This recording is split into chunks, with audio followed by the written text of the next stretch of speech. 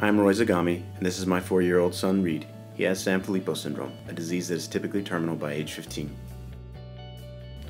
When Reed was diagnosed, I made a promise to his sister that I would help Reed and every other child like him.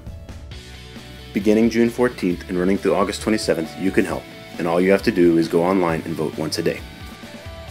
Please go to the website listed below and vote once a day for Team Sanfilippo. If we win, we could win up to $250,000 for medical research.